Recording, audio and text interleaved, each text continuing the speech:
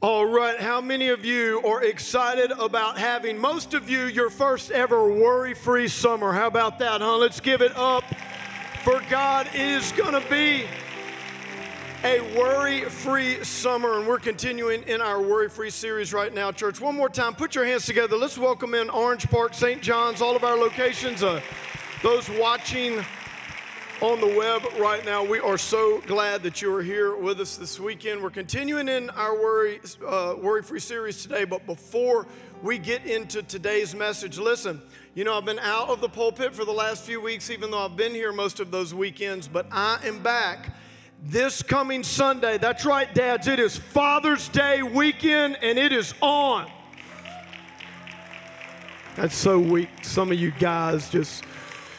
golly, listen, it is going to be awesome. Look, we're doing barbecue pit masters. I want to let you know that I am serving up my own hog. That's right, a big old hog that I shot this past hunting season. So it is organic barbecue ribs from Pastor Stovall and a lot of other great things, guys. We got some fun giveaways. It's going to be a fantastic Father's Day.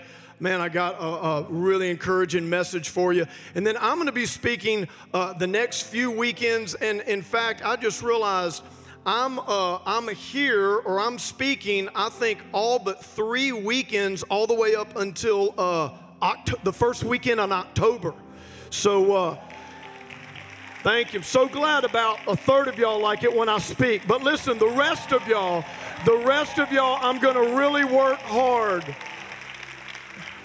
But you know, there's so much going on here this summer, man. I'm ready to lock in and just have a great time. And I know many of you are going to be traveling, but don't travel from God. We've got Hillsong, Young and Free coming here. We've got our big youth weekend. You saw I'll be speaking that weekend, but the youth are going to lead the service. It's going to be a blast. You're going to get to see what God is doing in the next generation. Then we've got some great series for you, a great series coming in July. So it's going to be an awesome summer. I hope that you can plug in and hang around with us. But today, we have a real good friend of mine speaking, Pastor Steve Robinson, who's pastors Church of the King in Mandeville, Louisiana, a church of thousands and thousands of people. You are going to love Pastor Steve. Many of you know him. He has spoken here a few times before. He's become a dear friend to me, and we just love to have him. So church, I want you to put your hands together. Come on, at all of our locations, put your hands together. I want you to give a celebration welcome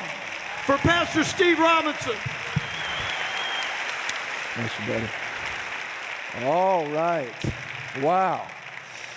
What a wonderful, wonderful sense of God's presence. I tell you, one of the things I love about Celebration Church is I love the worship, the presence of God. You walk in and you just sense it. Isn't that right? And it is such an honor and such a joy to be here.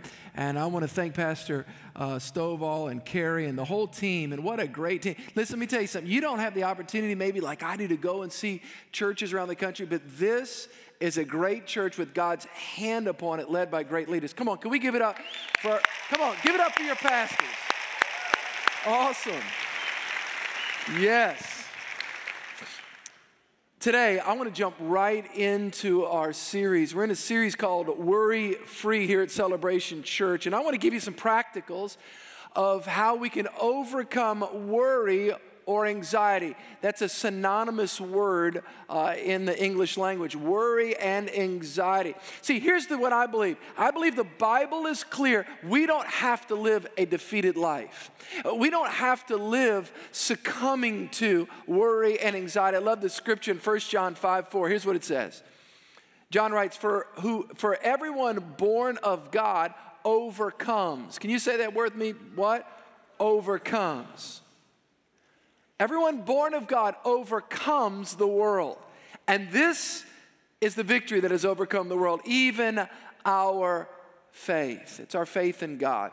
Today I want to talk to you about overcoming worry and anxiety. Speaking of anxiety, you know, every summer I have the opportunity to go on a vacation, really lock in during the school year. Of course, I got 4 kids, a 17-year-old daughter, 15-year-old son, 14-year-old son, and a little 4-year-old daughter. And last summer I had the opportunity to go with my then 12-year-old boy, William, to Tennessee. And we had a great time, and we brought another pastor friend and his son who are the same age. They were both 12 years old. We did everything. I mean, we went fishing and fly fishing, and we went canoeing. And one of the things that they wanted to do was go whitewater rafting. We got to the airport and got a bunch of brochures, and this one's good, and this one. I was trying to steer away from the radical ones. I was kind of going a little mellow thing, you know. And so they picked one, and a wild something. I forgot even what the name of it was. The Wild Rapid Water Ride. So we go to the place, and we were there 2 to 3 days in Tennessee at our hotel, and we go to the place, and it's really interesting because you got to get on a bus, and you got to go probably about a 20-minute ride up this mountain where they drop you off, and then you raft down. And it's interesting on the bus, you always have the small talk with dad, you know, what do you do, and, you know, and what kind of work, and how many kids you got. So people, you know, what do you do for a living? You know, and I was like, well, you know, and I'm always trying to steer away from the fact that I'm a pastor, because when I tell people that, they behave differently. So I'll tell them, you know, I'm public speaker, and just, you know, and no, really, I mean, what do you speak about? You know, I just like help, just kind of help people and everything, you know, and this one guy was really persistent, he kept pressing me. No, like, what do you speak about? Like, what is your job? You know, and he's kind of dropping bombs before that, curse bombs, and so there's bombs. And so I finally told him, I said, dude, really, you know, I'm a pastor. Oh, Father, I'm so sorry. So there it is. See, they're going to behave differently now. So anyway, we get there, and there's this little guy about 22 who's our river guide. You know, it looked like he just climbed right out of the river, been there his whole life. He said, hey, dude, you know, I'm your guide. You know, make sure to put your hand on top of this thing, man. If not, it may hurt somebody. And actually hit somebody. You know, you can really hurt. So this is like a weapon, dude. And so there's some 4s, some 3s, and there's a secret 5 on there. I won't tell you when it's coming. And so I was like, that ain't cool. But anyway, So we get in the boat, and I'm thinking it's going to be like, you know, 30 minutes. Like 2 minutes, we hit this, he called it a 4. We're going back and forth. Literally, I'm almost falling out of the boat. So one of the guys go, pray for us, Pastor. I'm like, I'm not at work, you know. I'm like, what's up? So we go down the thing. I'm so anxious. I mean, I'm full of anxiety. You know, I'm like, you know, my son's like, isn't this fun? I'm like, yeah. We get to the end. He goes, we only have a half mile more. And I'm not making this up. Literally from nowhere, there's like rainstorm moves in. It's like black clouds. And I'm telling you, I'm in the middle of East Tennessee, and lightning. It's like crack, crack. One hit so loud, it's like 100 yards away. Seriously. And I'm like, sir, Mr. Guide, what do you think? I mean, are we going to be okay? He goes, we're in a rubber boat, Pastor. We're fine.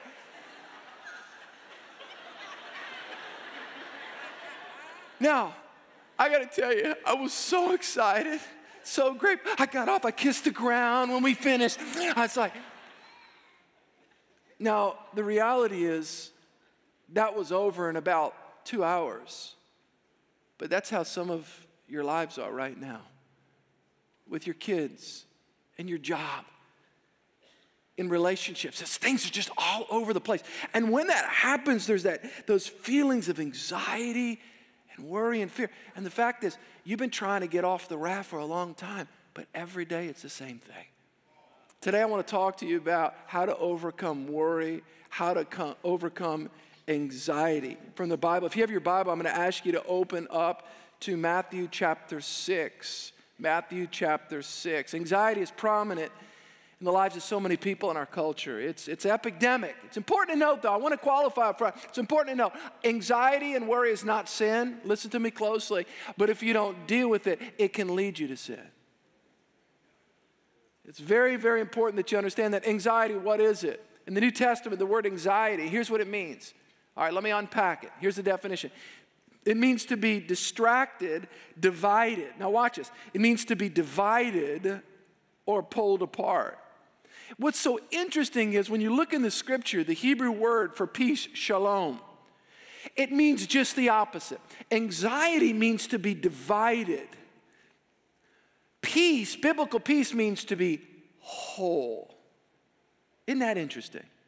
So when you're anxious, when you're dealing with worry, listen, it does something. It starts small, but if you don't deal with it, if you don't snuff it out, it's like a little fire. It starts small. It can end up consuming your whole life. Archbishop Arthur Roche says worry is it's a thin stream of fear trickling through the mind. If encouraged, it cuts a channel into which all other thoughts are drained. You may start with just a little worry, but if you don't deal with it, and that's why today in the scripture I'm going to teach you how to overcome it, how to not succumb to it, not submit to it. It starts small, but it can invade every part of your life. Interesting, I did some study and research this week on fog, and fog is a really interesting, you ought to check this out on the internet, because everything on the internet's true. Just joking. But you ought to check this out. This is a really interesting point. A whole city block with 100 feet high of fog. Now you got to think about this. That's a lot of fog, all right, huge. Do you know the amount of water particles in that whole entire massive fog comes from less than 1 pitcher of water? There's less than 1 pitcher of water. What's the point in saying that? Something that's so small, something that seems so inconspicuous, it seems so small and so subtle, yet it can, watch this with fog, shut down a whole city block. Remember, I want to say that worry is not sin, but it can lead us to sin. It can color every part of our life. Isn't it interesting? Jesus, when he begins his public ministry, when he begins the very first sermon that he preaches, the very first thing that he talks about on the famous Sermon on the Mount. I've been to Israel, and where in the northern region of Israel, the Galilean region, they have what's called the Mount of Beatitudes, where the Beatitudes, blessed are those that this, blessed are those. Well, part of that whole Sermon on the Mount, Jesus deals with the topic of worry. Isn't it interesting that one of the very first things he talks about to humanity is worry? Matthew chapter 6, verse 25, therefore I say to you, do not worry about your life, what you will eat or what you will drink, nor about your body, what you will put on. Is not life more than food and the body more than clothing? Look at the birds of the air, for they neither sow nor reap nor gather into barns, yet watch this, yet your heavenly Father feeds them. Are you not of more value than they? Isn't that powerful? Which of you, by worrying, can add 1 cubit to his stature? So why do you worry about clothing? Consider the lilies of the field, how they grow. They neither toil nor spin. If you step back and look at this passage, it's really interesting because the words of Jesus are so powerful. Here's the deal. Right now, at this moment in the ministry of Christ, remember that's what's called the 400 silent years in the intertestamental period between the Old and the New Testament. And Jesus breaks on the scene, and here's what he says. Don't worry. Why? Because your Father knows. Listen, he's interested in your needs. He knows what you need, and he cares about it. In other words, he is attempting to communicate that though you may fear, don't worry, your Father knows. He knows what you're concerned about. He knows about your kids. He knows about your job. He knows about those relationship issues. You're loved. You're cared for by God. You know what worry does? Listen, let me just tell you this about anxiety. Anxiety is not your friend. It's not cute. It's like, you know those little dogs that, you know, they kind of just a little small and they're a little cute, and then there's the big dogs that protect. Anxiety is not your friend. Anxiety has, listen, you need to put a no trespassing sign in your house. You're not welcome here. Anxiety attempts to convince you that God doesn't care. It attempts to convince you God doesn't care about you. He doesn't care about your needs, your family, your finances, your health. What are some sources of anxiety? Let me give you 3. Number 1, sometimes we experience anxiety because of irresponsible living. I have, like I said, 4 kids, and my 2 boys are a trip. They're 16 months apart. They're full on. They're active. I mean, they're just like, you know, you have one kid that's just sometimes just real full on, and then one a little bit more quiet. They both have the exact same personality from my wife. Anyway, so everything comes from her family.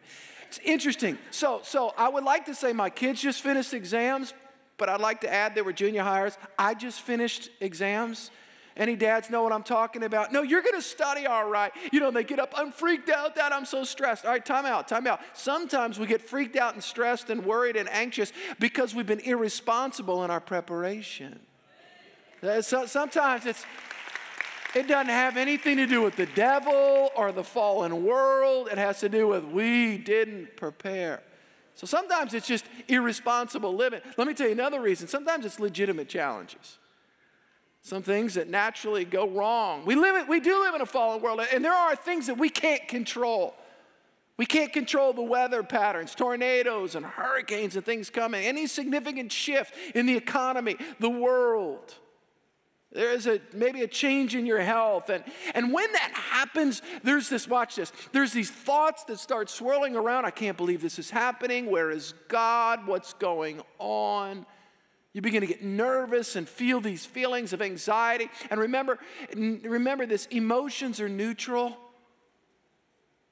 Emotions are a byproduct of recurring thought patterns. So whatever you think about long term, you start to feel. Remember this, when you feel anxious, it's because you've been projecting mentally and analyzing things where there's some negative outcomes, possibilities for your life. So now there's legitimate things. For instance, hurricane season. It's for us in South Louisiana. You know, they start on the news and hurricane season. You have to prepare. But boy, that spirit, man, that you can just get so anxious and nervous. And here's the thing. One of the things that we have to realize is what we can control and what we can't control. We can't control the weather patterns, but we can control our responses to the weather patterns. Let me give you a third reason why some people are anxious, and it's irrational fears. Sometimes it's irresponsible living, sometimes legitimate challenges, sometimes it's just irrational fears. We can feel anxious, we can get nervous, just because it's just irrational. I got a friend whose wife, who has a mom, and she's still alive. And she is just the most nervous, anxious person I've ever met in my whole entire life. And she feels it's her God assignment to send all the potential physiological challenges that are now released in the earth. And that there's anything, did you touch a doorknob at a restaurant recently? Do you realize the bacteria attached to that? Do you realize your kids and that's going to stunt their growth? And do you realize the reason why their hair and all this stuff? I mean, when they tell me, they came to counseling one time for me as a couple, and I was like, stop! I'm just nervous. The reality is that those phobias and those fears, let me tell you something. I'm not talking about legitimate concerns. I'm talking about stuff we feed in our mind that is unwarranted and should be unwelcomed. Phobias, and they just float around. And what about this? What about this? And man, I'm not sure about this. And the reality is that we can control the input so that we can control the output. Anxiety is not your friend. Everybody say that. Say, anxiety is not my friend. So what should our posture be towards worry and anxiety? Again, I'm just going to continue down the Sermon on the Mount. Jesus said in Matthew 6:31, therefore do not worry, saying, what shall we eat, or what shall we drink, or what shall we wear?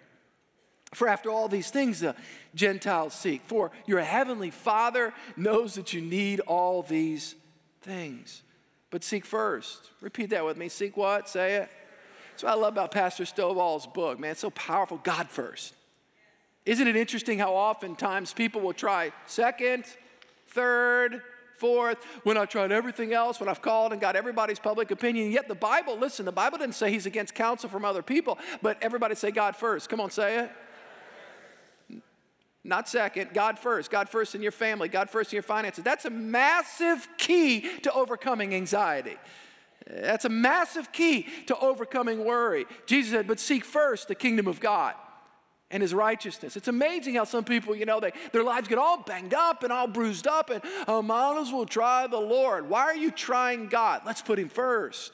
Seek first the kingdom of God and his righteousness, and all these things shall be added to you. Therefore, don't worry about tomorrow. Don't worry about tomorrow, for tomorrow will worry about its own things. Sufficient for the day is its own trouble. You know what the seductive lie of worry says? Here's what it says. By stressing today, I will have certainty tomorrow. That's a lie. Your stressing today doesn't produce security for tomorrow. It just produces more paranoia in your soul, more anxiety. Anxiety isn't scriptural. 12 times, if you look in the Gospels, Matthew, Mark, Luke, and John, 12 times Jesus specifically says, don't worry, don't be anxious. 3 times in the Sermon on the Mount as well, just right here in this first sermon, worry not, don't be anxious. It's interesting when you begin to understand the effects of it, how it affects every part of our lives. It slows down our productivity and work. You have a divided mind, divided interest. You lack intentionality. It affects every part. Do you know that 75 to 90% of all the primary care health visits are related to stress, anxiety, and worry? All the medical people we have at all the campuses, whether St. John's or Orange Park, you know exactly what I'm talking about. You see patients, they come in, the nurses, you begin to evaluate. So much of this, anxiety is not your friend. You can overcome anxiety. You don't have to succumb to anxiety. The Bible equips us to live a worry-free life. Anxiety affects our relationship. You ever tried to emotionally bond with somebody that's real nervous? It's like, and you're not really sure where they are. Look, I'm a hyperactive kid. I get it. Look, in the 70s, I was in the 70s. They didn't have like hyperactivity, dumb everybody down. They would just stick us under a desk in the early 70s. You shut up. Don't talk. You're making everybody crazy. You get under there. We'll let you out after science. That's what they did to us.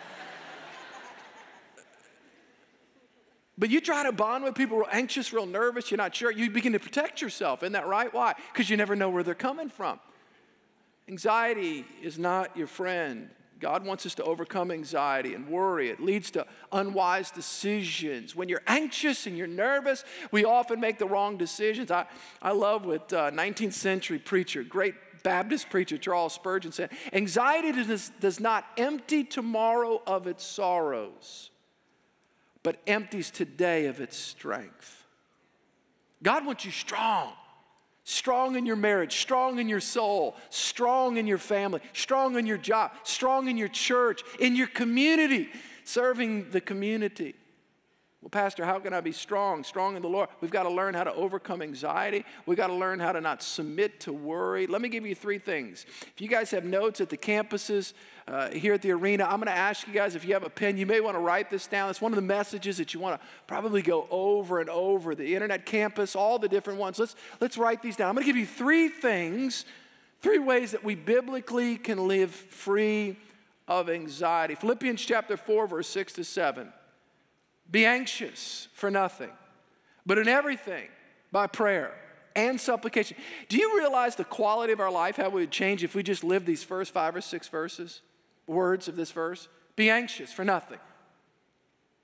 Be anxious for nothing. Spanish, nada. Isn't that right? Be anxious for nothing. Just pause. What if we really live that way? Be anxious for nothing, but in everything. But in what, say it? So be anxious for nothing, but in everything by prayer and supplication with thanksgiving, let your requests be made known to God.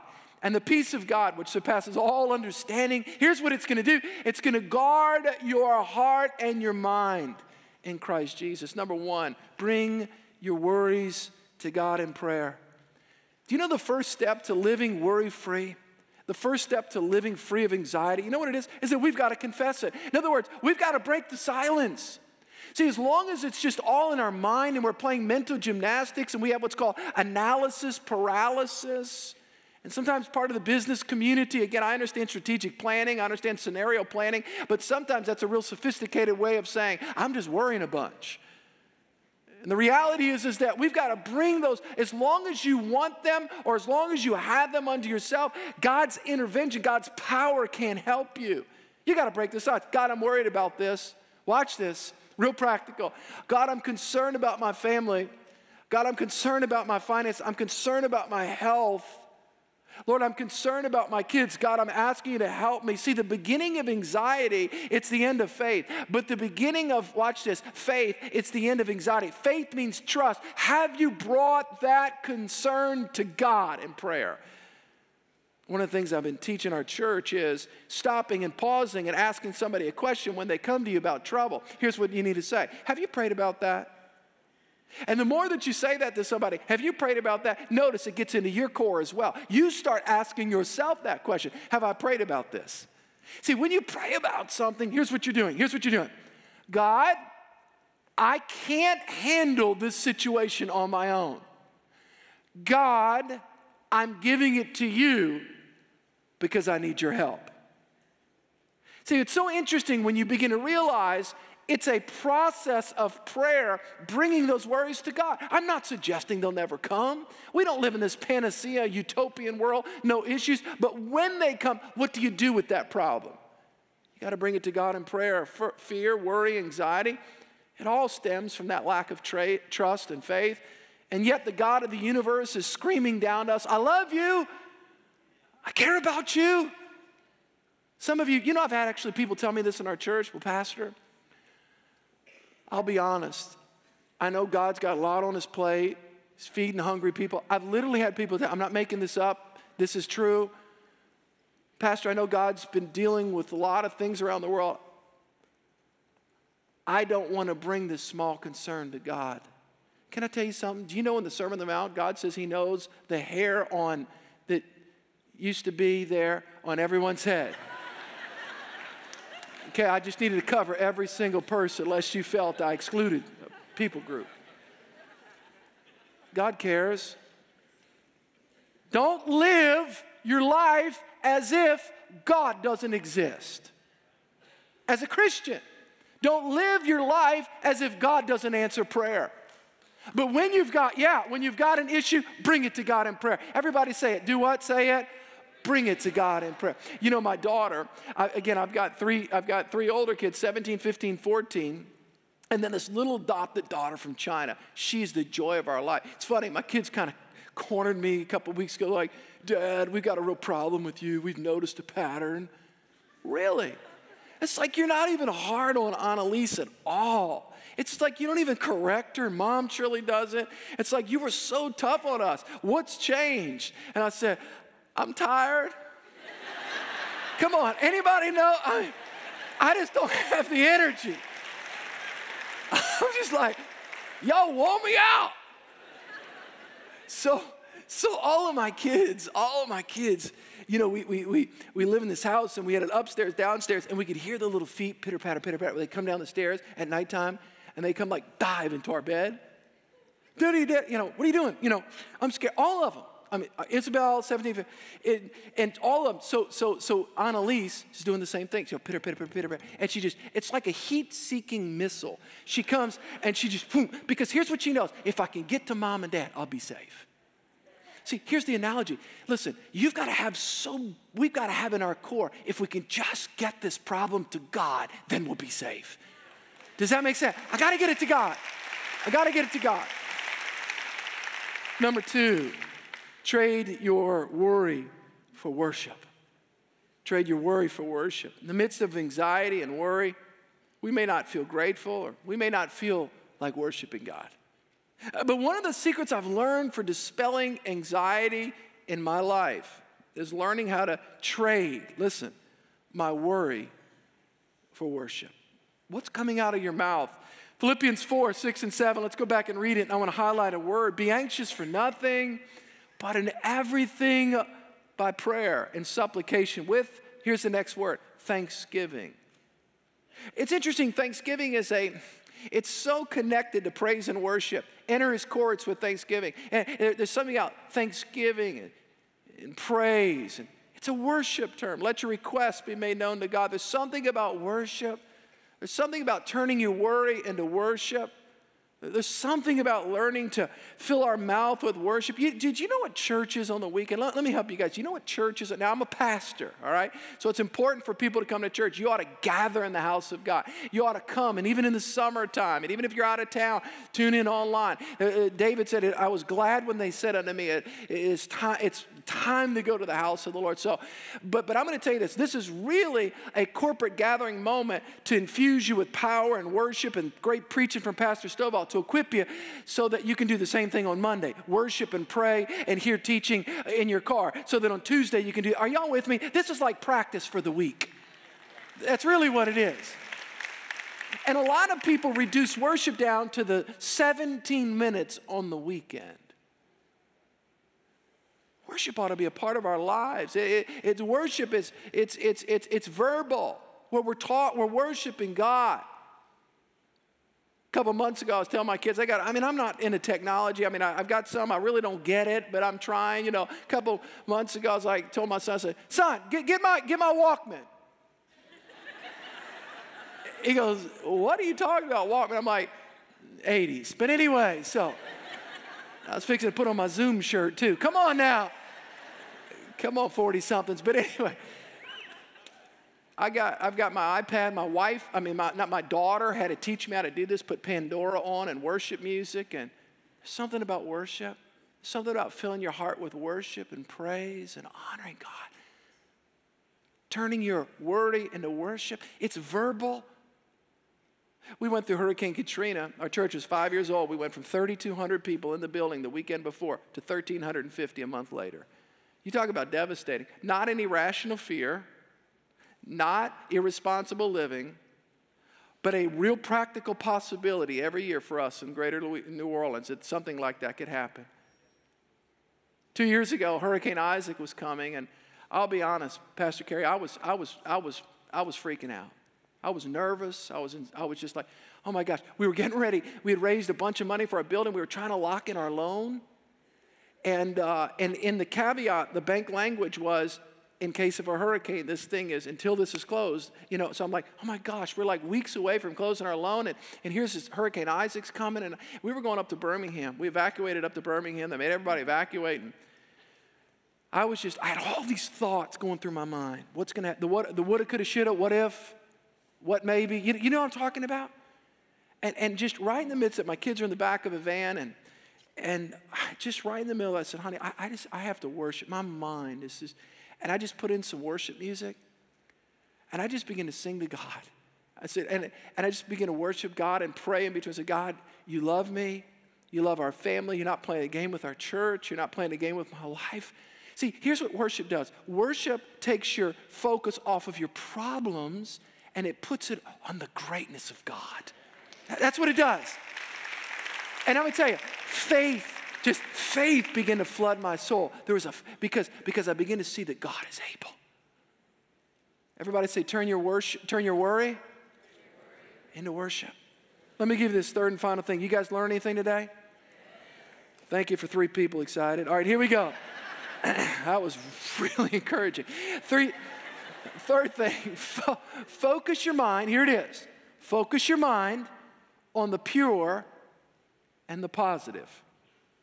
Philippians 4:8, finally, brethren, whatever things are true, noble, just, pure, lovely, good report, if there's any virtue, if anything praiseworthy, meditate on these things. You know what Paul's saying? Watch your thoughts, take control of your anxious thinking, focus on the good, focus on the godly. Hey, let me just help everybody again. I've got just about 1 minute. Look up here. This is so important. Everybody at all the campuses, your emotions are neutral. They are a byproduct of direct conscious or subconscious recurring thought patterns. So if you want to feel different, you've got to change what you're putting into your mind. Does that make sense? You want to change, you want to make the switch. Anxiety, the feelings of fear, the feelings of anxiety are caused by recurring fearful thoughts that you are choosing to think about. And that's why you feel anxious. That's why you can go into a movie totally untrue, totally not real. It's a movie and you can feel scared, and yet it's a total fictitious thing. Why? Because that's going into your mind. How much more in our lives? That's why I want to just say, monitor what you're putting into your mind. I'm going to be honest. This is just me. I'm not putting it heavy on you. It's not legalistic. I don't watch news with people that are commentating because their emotion is attached to it, and I don't want the spirit of fear on them to jump on me. I want to cognitively process news without it getting into my emotions. Somebody on the news, they're putting their spin and, I just want the facts. Just give me the facts. So what do you put in your mind? You ought to have Pastor Stovall and Carrie and their podcasts and fill your mind with preaching that lifts your soul and lifts your life and worship music. See, here's the deal. I had a person come up to me at a prayer meeting and said, what do you, they said, Pastor, I'm depressed. Really? What have you been putting in your mind? Well, I said, do you listen to Christian music? How about worship music? How about good preaching? Well, I listen to 70s. I said, Cats in the Cradle and the Silver Spoon ain't helping you, baby. Are you with me? Get the word in your heart. Get faith preaching in your life. Fill your mind. Everybody say, fill my mind. Fill your mind with the pure, the positive, the powerful framework of God's word, worship, and God's presence. And you watch your life. Watch this. Worry goes down, anxiety goes down, and faith in a big God goes up. Come on. You guys receive that? You guys receive that? Let me pray for you, Pastor. Come on. Father, I just thank you for what you're doing, Lord, in the lives of these precious people. And I thank you, God, that each one of us are taking notice of your word, taking notice of your words, Jesus, that to fear not, to worry not, but to cast our cares. We're going to give them to you, Jesus. We're going to worship you. We're going to honor you. We're going to meditate on the pure, the powerful, and the positive framework of your word. I bless your people in Jesus' name.